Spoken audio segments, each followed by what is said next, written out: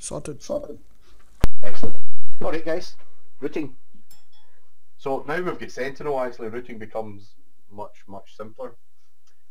The One of the hard things about routing, I think, is the XOR, this XOR thing. The XOR distance and whatnot is very difficult to get your head round and to try and reason with. Especially, it seems the more mathematical you are, the more difficult that is. So I find it easier. But one good thing about routing is all that XOR information's in the routing table. So when we want to do something in routing, like work out what's the distance between A and B, or is A closer than C, the routing table does that. Now you can't do it as A closer than C because you've got to do with respect to whatever, some target. So one of the main things to know about routing is this routing table handles the XOR relationship. So anything to do with distance or measurements or any of that sort of stuff, that information's in the routing table. And initially the routing table, when the routing table was written in the sort of previous version of routing, there was actually a note in it that said, don't ever change this, don't ever touch this, because the routing table's got stuff in it that you look and think, that's not correct. Like you should be able to sort something without having a with respect to. Anytime you touch this routing table, you should be sweating blood, because you should be in a position where maths doesn't make sense anymore and your head's got to be in a place that can cope with XOR stuff. So just the routing table on its own, we could probably spend days and days going over and how that works, but Eric has done some pretty good presentations and videos about the routing table and the whole XOR networking thing, and things like distance and closeness. All these relationships are not obvious, but Eric's covered all of this, so it'd be good today just to say that anything to do with distance, closeness or whatever is in this XOR space, and the routing table handles that for us in the main. The routing table is critical in routing, and in a previous version of routing we totally screwed it up. The version of routing that we had in C++ has got enormously screwed up logic. It's completely insecure, but there's an enormously screwed up logic. And here's the fundamental thing about Kademlia based networks. If you take the routing table, it splits in two, so that's bucket, I think we've called this bucket 0, then it splits in two again, so bucket 1, and it splits in two again, bucket 2, splits in two, bucket 3, all the way to 511. Now, if you imagine that the whole XOR address range from U to not U, the complete opposite of U. So you might think 0 to FFFF, but you can't think 0 to FFF. You've got to think from U to the complete opposite. The way that the system works is, and it's got to work like this, you know some information about this part of the network. So bucket 0, you know some information. So let's call that information that you know 1000. So you know 1,000 of this piece of information. Your knowledge, if we could measure knowledge, ranks 1,000 there. This bucket here, the knowledge that you would have about this bucket would be 2,000. You'd have double the amount of knowledge you do of this bucket than you do of this bucket. This bucket here would be 4,000, 8,000. So as you send a message across an XOR network, every bucket that you send the message to, so every bucket you send a message to, if it's just one bit away, will have 2 times the info. And I think the easiest way to explain it in layman's terms is, if I was sending a postcard to somewhere in, I don't know, Mexico, Cancun, I would have very little information about Mexico. I might know what continent it's in, and it'll go to that continent, so it'll get to South America. South America, they would know where Mexico is, so it goes to Mexico. Mexico, they would know where Cancun is. In Cancun, they would know where the local post office is. The local postman would know where the street is. And when it goes through the door, the family would know who's supposed to get that letter. So when you're going in an XOR network, it's very like getting a letter delivered. The next step knows more than you do about the target destination, and the closer you get to the target, the information is building and building and building and building and building until it's at maximum. And it's at maximum the closest you get to the destination. So in an XOR network, you always have your message going to where there's more information known about it. In our previous network, we did some weird where we would get to here and then send a message to our side of the network and then send it back and all the rest. So we had a massive logic error.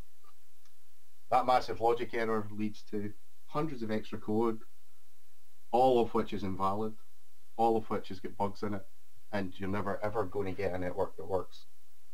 Apart from being insecure, we weren't checking signatures and stuff. That was a disaster. So the key element in routing is really there's this routing table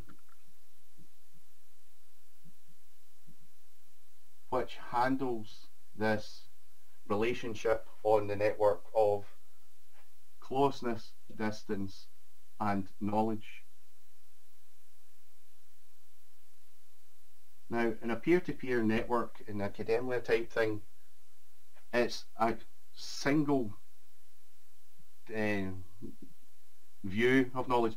You always get more knowledge going closer to the target. You never ever ever get more knowledge going anywhere else. You've got to go closer to the target. So if you've got a node 0, 0, 1, 1, 0, 1 and you're trying to send it to some target 1 blah blah blah blah blah, and the next node here has got a 1 there, so it's getting closer to the target just by 1 bit. Just 1 bit closer is 2 times the info. 1 bit further away is half the info. It never ever changes. So in a peer-to-peer network where all peers are equal, the distance, the direction of travel of messages is critical.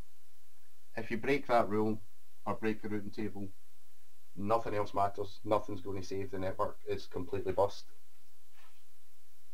So in routing, we should see the routing table as close to God as we could possibly get, and knowing that the XOR stuff, or the working with XOR, is this non-linear, non-Euclidean way of thinking.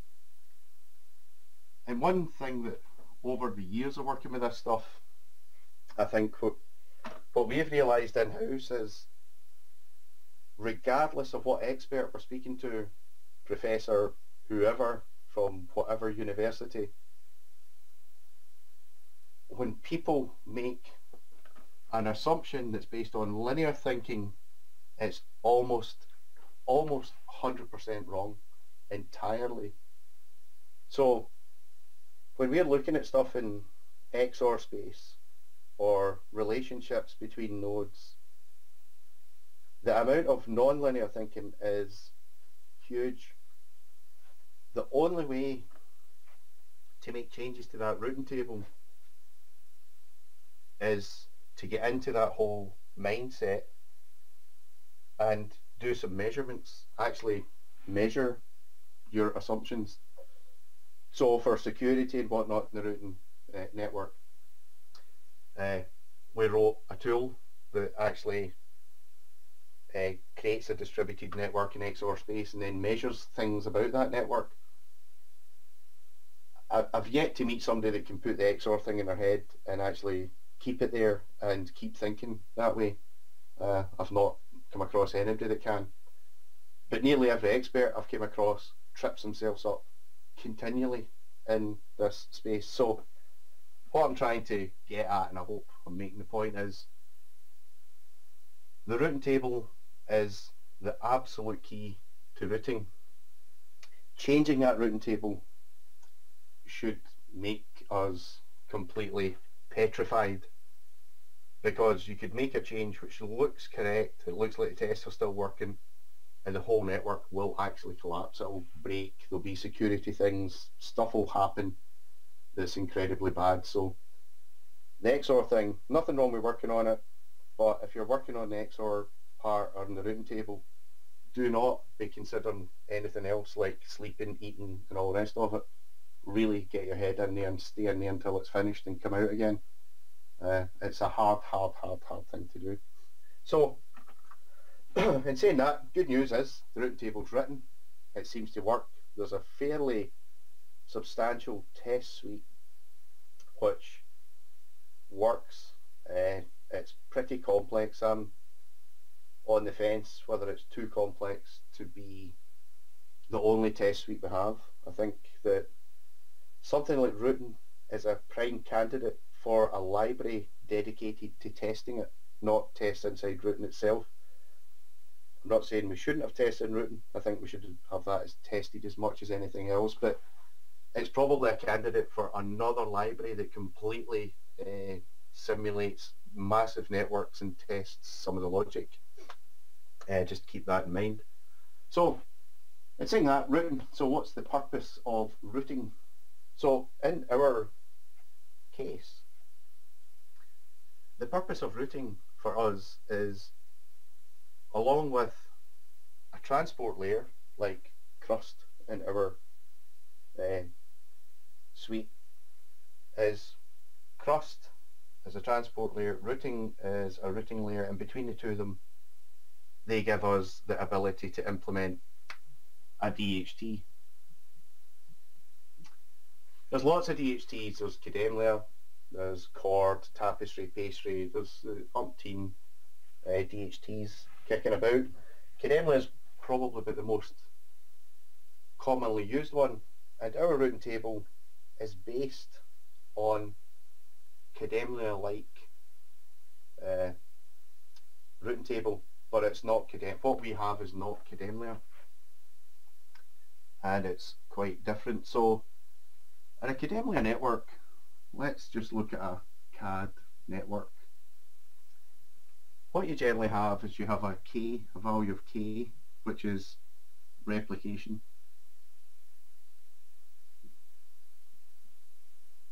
So that's K. So that's the number of copies you're going to make of something. And you'll have nodes.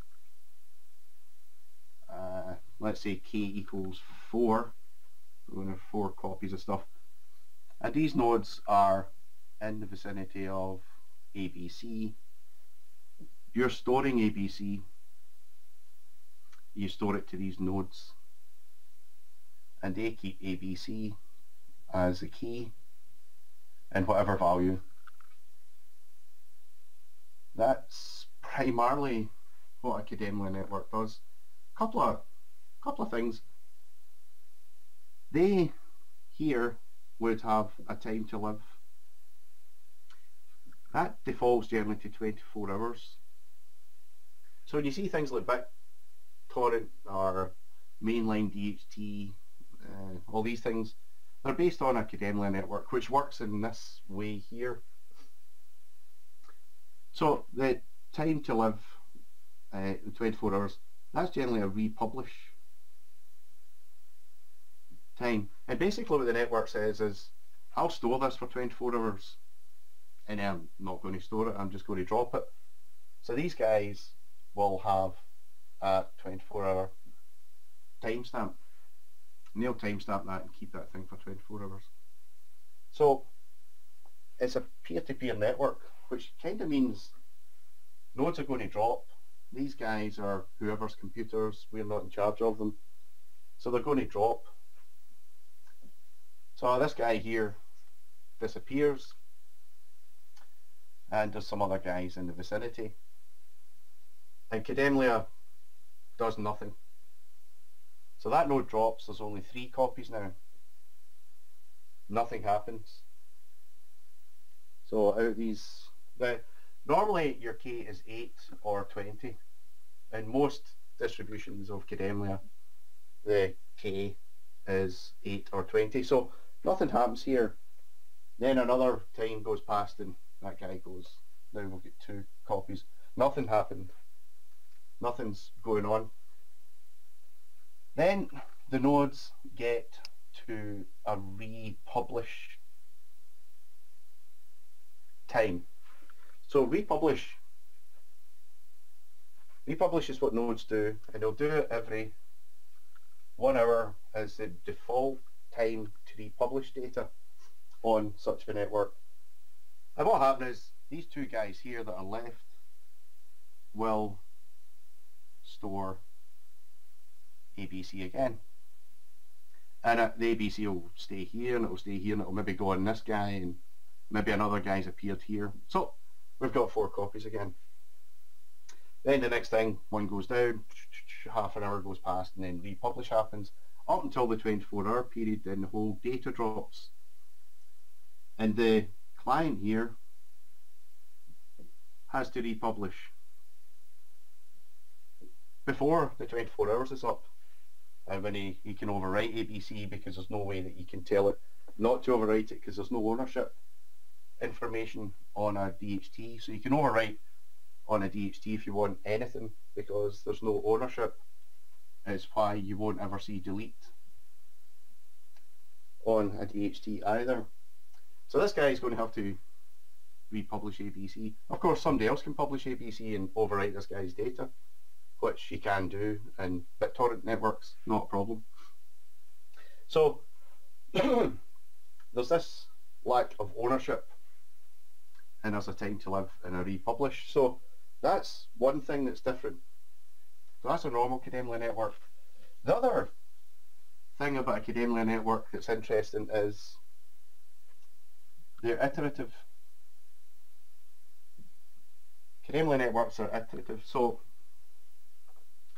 you've got a guy here, A, and he's trying to get to ABC group. So obviously he doesn't know the ABC group, and he's going to have to find them. So he'll ask K. So if we say K is 4, now as I said, normally it's 8 or 20. He'll send K messages to the closest nodes that he knows of to ABC, and they'll all reply to him with the K closest they know of, and he will accept a minimum number of these replies. So say he will accept 3, And once he's got 3 of those replies, he sorts his new routing table again with this additional information and sends another K messages out. Then they come back. And this one could have come back, the 4th one of the thing could have come back in the meantime.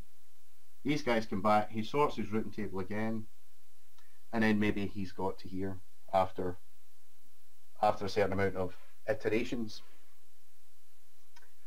And if you look even in 2 iterations with a K of 4, you've got 1, 2, 3, 4, 5, 6, 7, 8. 8 holes you would have to put, 8 things you'd have to punch out through your router. Now if that was 20 and you're looking at 10 iterations, that's 200 per request. Holes getting, and if that was on a LAN, this router's getting pummeled with holes getting all UDP ports opening. And when a UDP port opens, it'll stay open for 20 to 30 seconds. So if you've got a bunch of these guys in a network with this iterative approach, you're going to get slammered. Now, that's not all. So an iterative approach, and you see, I said earlier, that guy goes off, nobody even notices. Nobody knows he's went off. So let's say this guy was called X. These fellas here, after several iterations, no, X is quite close. They'll send back X. You should be speaking to X. This guy here will send out to X, who's not there anymore. These guys haven't been told X isn't there, so they're keeping him in the routing table as a dead node. So these messages that are going to go out to X are going to time out eventually, and nothing happens. These guys still think X is there. This is a normal DHT. Now, there's a thing called downlist notification. Now when this happens, this guy here should go back to this guy and say X doesn't exist anymore. Then this guy should actually try and ping X to see, has this guy been telling me the truth? And you get into this way that this network gets pretty confused. There's a lot of traffic happens during the refresh time. These guys will all try and refresh at 30-minute thing, so you get a flood happening. And then there's an improvement called beta refresh to try and make these guys refresh at different times based on some factors to try and improve that refresh. But for a period of normally an hour, you don't know how many of these nodes has went off. You've got copies disappeared, you don't know anything about these guys, and you hope that K is big enough that the whole group doesn't collapse and doesn't disappear and take your data with it. The data itself is not keyed, it's just basically a key and a value.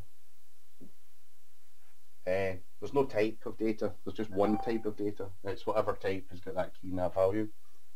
So you don't get immutable data, mutable data, structured data, you don't get that, you just get data. It's a key and a value. It may or may not be there, it's very inefficient. There's network flooding happens, you don't know when nodes disappear. The refresh rate will determine how fresh your table is. The longer you're on without a downlist, the longer the routing table gets poisoned that you're in, and you give off bad information to people. That's a normal Kademlia network, and it's enormously successful, hugely successful. You don't often hear that BitTorrent's not working, or some of these DHTs just are broken. And the iterative thing knocks lumps out of routers. These guys don't know if their group's really there, or if they are the closest group. We don't know how much of our routing table's poisoned and not poisoned. And we really don't know if the data's there. And even if it is there, we hope that the guy who put it there is going to republish it again somehow. So, with all of those errors, all of that, all of that extra traffic, all of that bad information in routing tables, this works. And it works probably better than a server-based system. BitTorrent certainly seems to be able to download information much quicker than extremely expensive servers. And it's based on people having a computer on, running a program for just a little while, not for a great big huge amount of time, not incentivized whatsoever to do so, and running a piece of software which does this, which has got all these errors. So one of the first places to attack for us, really, with the routing thing, is this refresh thing. So we look at the refresh and we say this is the group for ABC. Now if we increase the refresh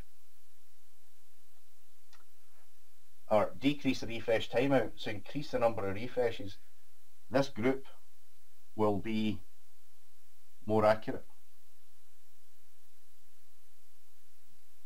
So if you have a refresh time of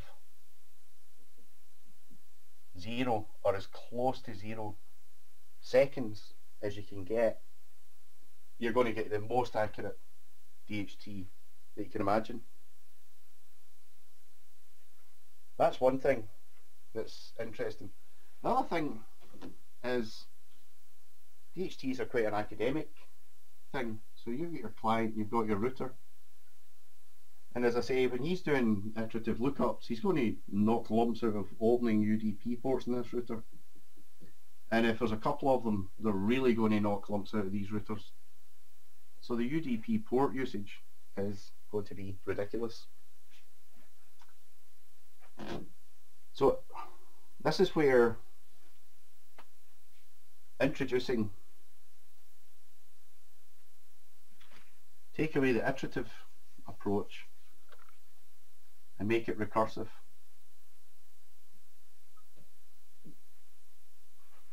So you've got your router and you're going to have a fixed number of ports used. So in our case, 64. We're going to use 64. Regardless of the number of iterations that we use here, the number of searches per second or whatever, these are the 64 ports that are open. We're not knocking lumps out that router. So immediately we've got something quite good happening. Now, the recursive thing for us means use crust.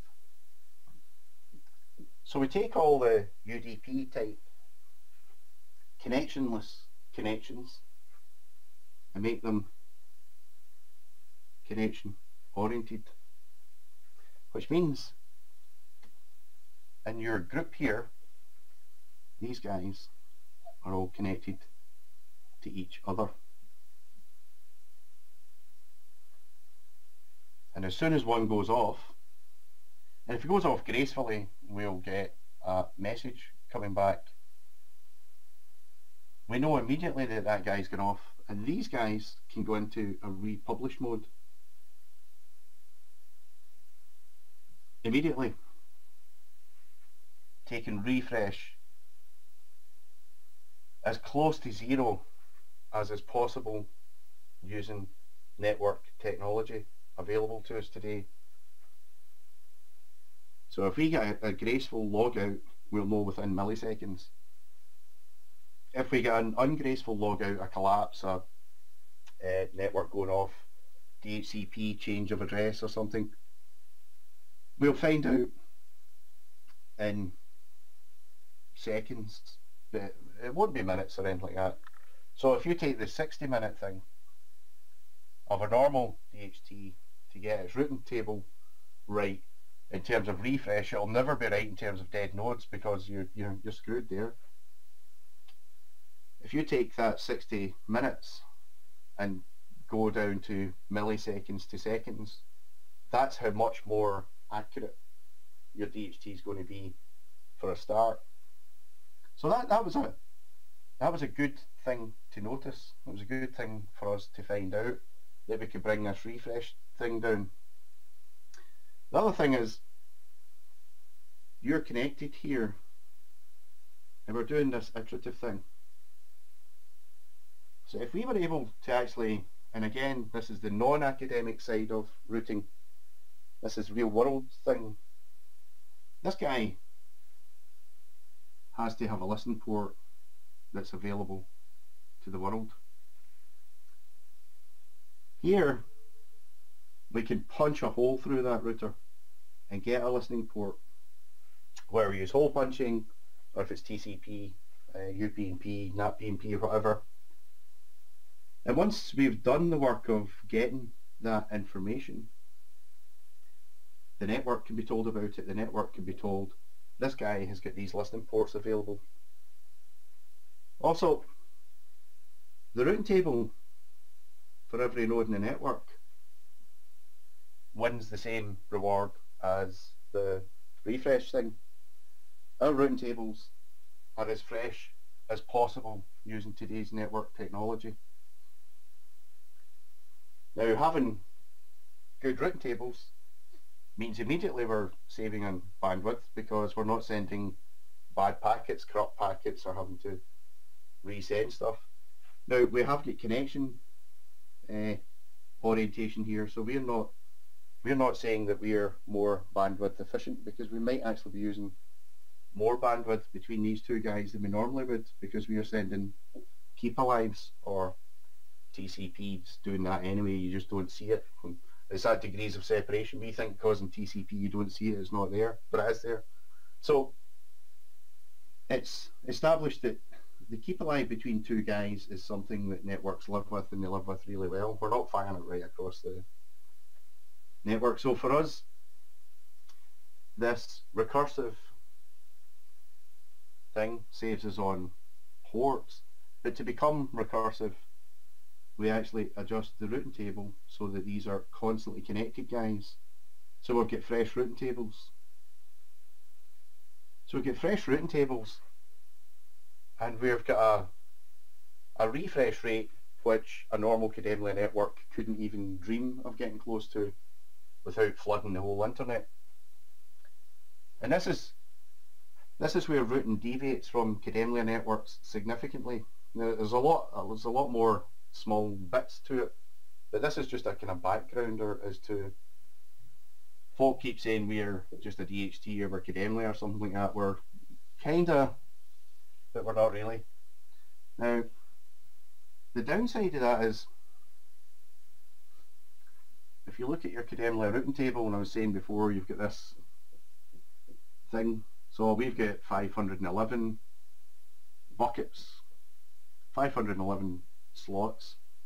If it was a true Kademlia routing table, and we might have number of nodes per bucket. In a lot of Kademlia implementations, that's also K, which would be 8 or 20. So for us, we would be looking at, say, a K of 4, so you'd be looking at over 2,000 nodes. If we maintained a proper Kademlia routing table, we'd need over 2,000 nodes. So that'd be 2,000 connections, which is too much for us.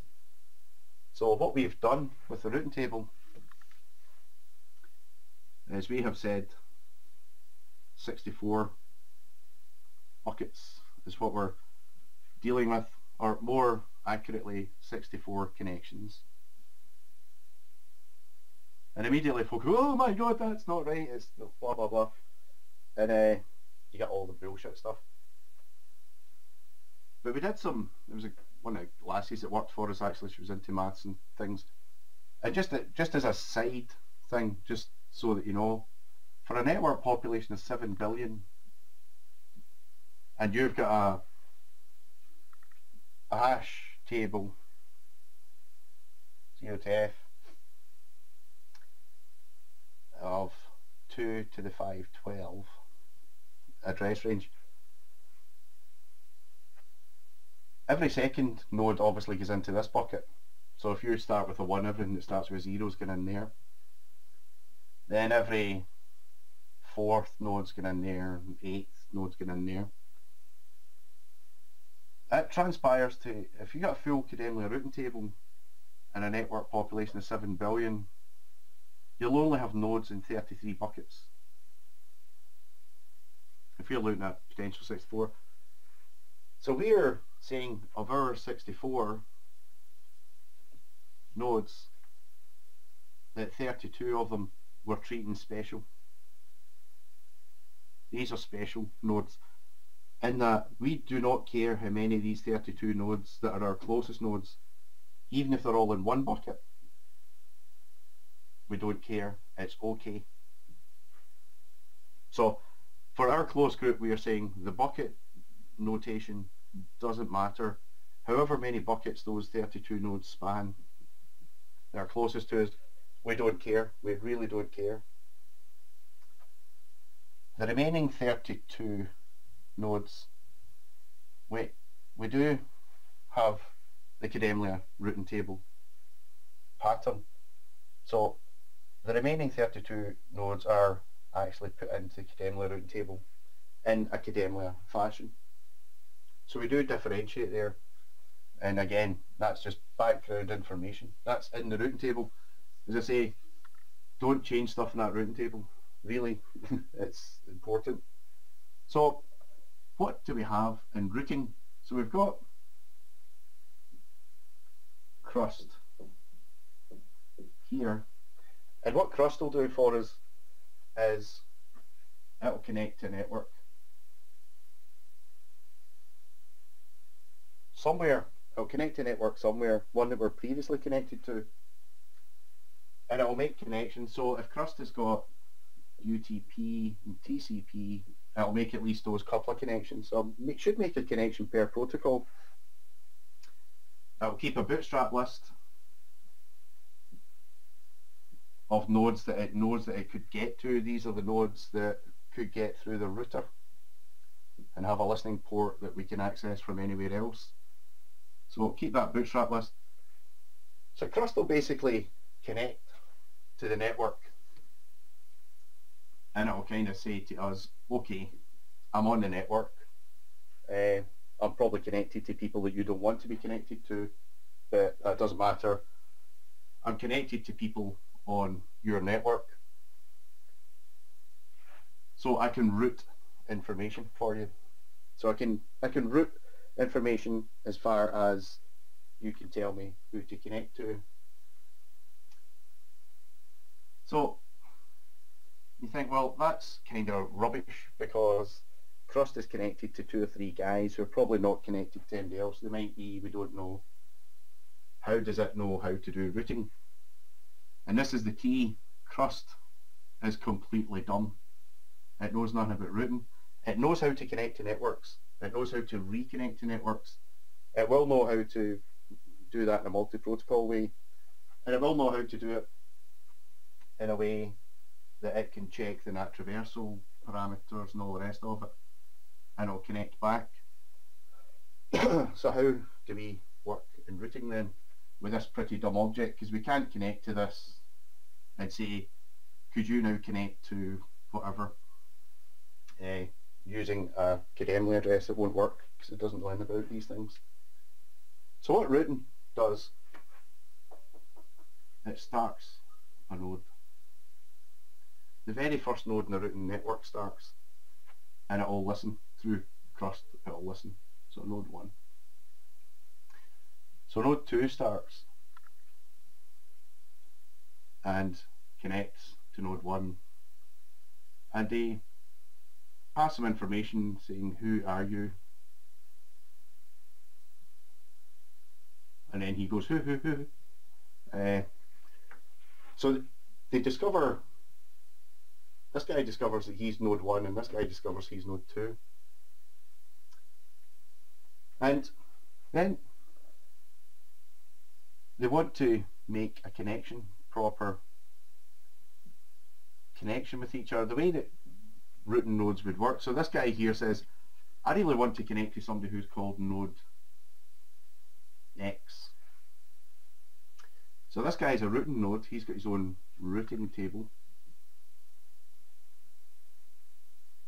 And this guy here says, right, I've connected to you node 1, but I don't really care about you.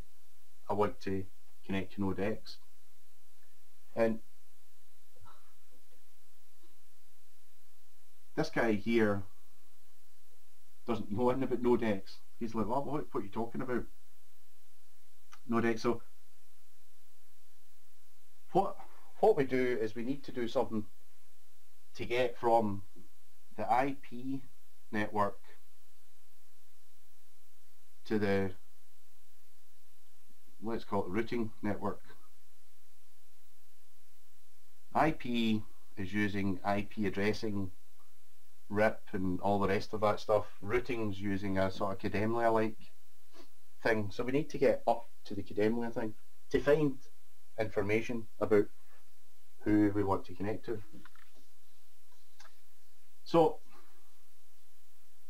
initially when we start, we're quite dumb. We say, well, we're node 2, we should be connected to some people, but I wonder who we should be connected to. So we're not on the network, we're still at the IP network here, we're just on the IP network, we're not in the Kademlia network at all, or the routing network. So what we need to do is, this guy's on the routing network, node 1, the whole world and routing knows about him, if there is any whole world. If there's not, he's just on his own, that's perfectly okay. So we need to send a thing that says, get me some information, get some info. And what we do is we send a group for node 2.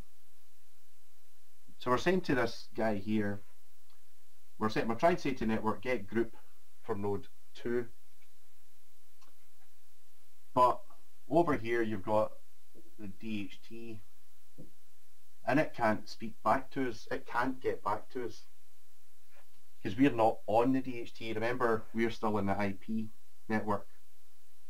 You know, the routing network's up here, we're not on it, we're not joined it, we're trying to join it, so we're not there yet. So we need to send this get group for node 2 so that we can get some contact information back that we can try and connect to. And how we do that is we relay via node 1. And that's pretty straightforward. So the network, the DHT, sees a message from node 1 looking for get group 2, and it gets the information and sends it back to node 1, and node 1 then gives it back to us. And that's just done through a relay address. So when you send, this guy here sends the message with this guy as the source, him as the relay. When it comes back from being answered, that relay address is taken out the source and put into the destination again. Comes back here, he sees the messages for him, but notices, there's a relay address for node 2, so I give it to node 2 because I'm connected to him. He's down here in this IP world, he's not in the routing world, so I'll give this message to him. This guy here then knows the IDs, the routing IDs, the IDs from the routing world. It knows them that it should be connected to. So it says, right, I know who I should be connected to, but I've got no idea how to talk to them because I'm down here in the pits of IP and I need to get up to the routing layer. So he sends another message for each of the IDs. So ID 1, he'll send a connect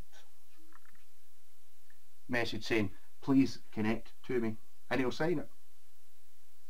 And that again will go through here as a relay message to the DHT network. And ID 1 over here will see, oh, that's a connect request from somebody that I should be connected to because he's got an ID. Sentinel does the checking of keys and everything, so we'll leave that for Sentinel. So this guy says, I want to connect to ID 1. He sees, and this guy might make millions of connect requests to get 3 or 4 connections. Later on that you'll see how that happens, but keep in mind that getting your close group connections is probably a one-to-one. You'll ask for a connection and get it. Getting the other connections in your routing table you could be looking at millions of attempts. So this guy doesn't hold the state of this connect request. Importantly, it doesn't hold the state, and that's vital, because that state could be millions and you can do nothing with it anyway. What if somebody doesn't connect to you? What do you do? Beg them? You know, there's no point holding that state. So we send all the state away here. We say am ID 1, here's the connection parameters that I've got. I might have several connection types. I'm trying to connect to you in TCP, say, or UDP. This goes here, and the ID1 node says, okay, I've got that, it's signed. I'm going to send back my connection stuff here to this guy. And this guy says, oh, ID1 wants to connect to me. There's connect response, which means I must have asked him to connect. But how do we know that's not a hacker? Somebody could just be sending a connect request and doing something bizarre, we don't know. So when the connect request comes back, it's this connect response, the original connect request signed by you, by this node here, node 2, he'll have that. So he gets his own parameters back plus his own signature back, saying this is what you asked me, and here you've signed it yourself, so you can easily check it. And here's how you can connect to me. So it's saying, here's my connection parameters, here's your connection parameters, let's connect. When that connection then gets established, this guy here moves up into the routing. So he becomes on the routing node, routing network now, and he can speak for himself. So initially, when you're not on the routing network, you have to relay through another node who's on the routing network, and then once you've got your connection established, you appear on the routing network again, so you can speak to the routing network. So in routing, that's how we do a connect, and that's how we get onto the routing network from the excellent work that Krust does to get us onto the IP. He needs to get us onto the IP network, so he needs to connect us to an IP address that's already on the routing network but at the IP layer. So Krust does that part for us, and then we just use them to get onto the other network. So we already know we've got a recursive network here, but there's a thing that we do called this swarm, and I'll just fly over this because I think everybody knows about it. These 4 guys, I'll just draw them like this, are supposed to be connected to each other. However, let's say this guy here is behind a symmetric router, and so is this guy. So they can't actually establish that connection. It doesn't work for them for whatever reason. Probably about 30% of connections will be like this. We can't establish it. But that's the group for ABC. So these guys need to be able to speak. So they do. Because they have to make agreement on actions and all the rest of it on the network. So how we get round that is, whenever a message on the network comes into this group and it's destined for anywhere within that group, whether it's for that individual node or for just a group in general, any node picking that message up in here sends it to every node he can speak to, and they send it once. So this guy here got the message and he'll send it once to everybody. So you get this swarm thing. And what that means is, no matter where the message comes in, everybody's going to get it. So he's going to give it to him and him and him. So even though these guys couldn't speak, they got the same message. Same with if he logs out with a node down, have gone down, he'll get it, and they'll transmit it as well, so he'll get told. If this guy here notices he's got a node down, he does the swarm thing, and this guy finds out anyway. So the swarm approach allows us to make nodes that aren't actually connected look like they are, at the cost of some extra traffic. And that extra traffic there is more than worth it, because trying to answer that question by saying let's make him send it and we'll sign this and blah blah blah blah blah, you start ending up having to trust less than a group, and that doesn't work. All you end up with is piles and piles and piles of complicated code, or just ignore the problem, which we've done, which wasn't a good thing. The other main part of routing, as you know, is we've got group and quorum, and so that's obviously from 0 to X, and then there's the quorum size in there. And this distance here, this number of nodes here, represents to us our error acceptance. So what we're saying with the quorum size is we're prepared to live with and accept a certain level of error in the system, but the error can't be too dramatic that it's going to be a quorum down here with one node telling the truth.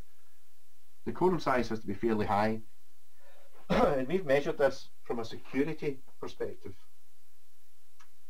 And with that quorum size of 19 or more, we've got something like 60, I don't know, 60 something % attack vector. And that means when you've got the network kicking about the place and you've got a quorum of 19, that when you take, imagine there's 19 things in there, when you take the network population, if you try and create 19 nodes all close together, you're going to have some, I think it's something like 63% of all the nodes in the network. So if the network's say like 100 nodes, you're going to have to add something like, I don't know, 140. Now, when you're adding that 140, nobody else is able to add nodes, only you, to get these figures. So it's very hard. The point here is the quorum size of 19, group size of 32, it seems to give us, we did group size down there at 23 I think, and we noticed that there wasn't enough error margin. Some things in the Sentinel weren't working right, and what we did was we increased the group size to 32 to give us more of an error margin, but we maintained this security size here, and that security size is important. If you were able to add 140 nodes to a 100 node network and prevent anybody else adding a node, the chances are that you would be able to get a group here. So that becomes quite a powerful thing, because that 60 odd % attack is ultra conservative. I think everyone would have to be going in your favour to be able to attack a network that way. So the routing network is very focused on this group and quorum size, and there's a thing called address space tool in the C++ library, which if you run it, you can play about with these figures and you can see the attack sizes and you can see how that's coded. So routing specifically is what adds the routability, if you like, or the routing capability to an IP network. So you've got IP, then you've got routing. And routing basically is saying a few things. It's saying that we'll be able to find stuff, on the network, and when you add Sentinel in, it gives you a whole bunch of security things. But also, routing's kind of saying, well, we're going to provide security via these quorum sizes, via, say, a quorum. So a particular group size or a quorum, you can imagine quorum just being a group size if you ignore the error part of it. So we're going to provide security via a quorum. And at the moment, it doesn't. So at the moment, it doesn't provide any security, even with the Sentinel. So if we again have this group,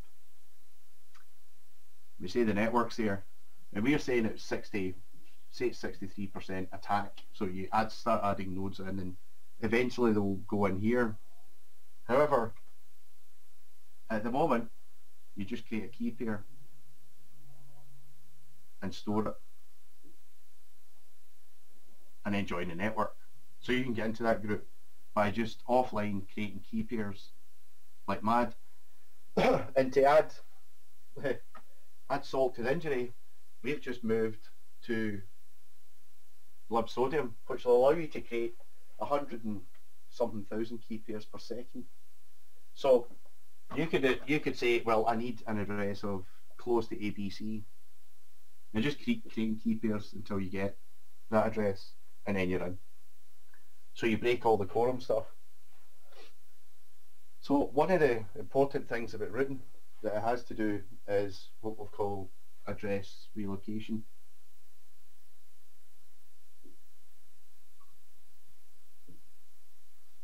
And address relocation takes away this offline attack, just removes it. And what that means is, and it's part of the README just now, you'll try and store a key ABC. So that'll get close to the group ABC.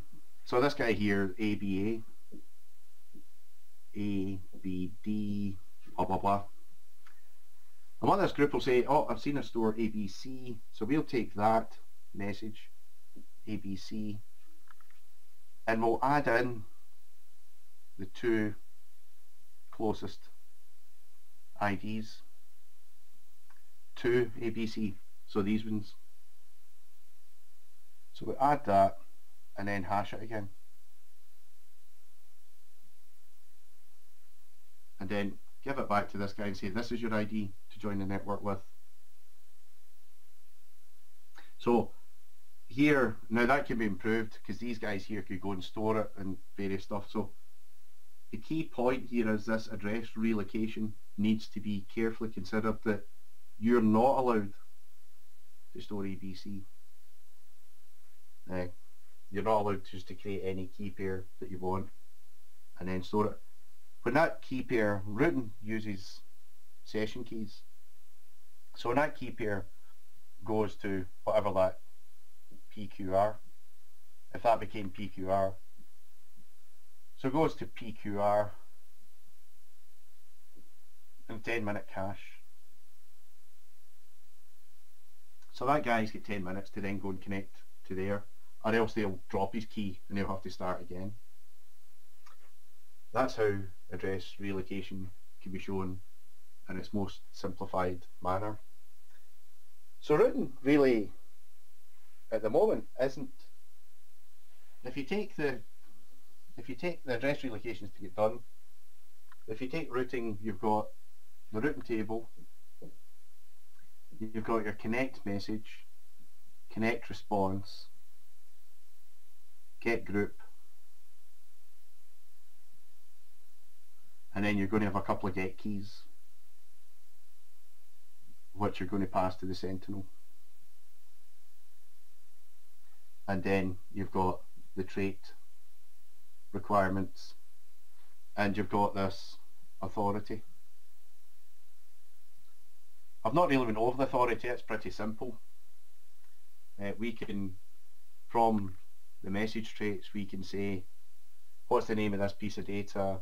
I'm a network addressable element manager, or I'm a node manager or client manager. The authorities, that's explained plenty of times in that blog post, and then the authority code itself is very simple, so you can see it.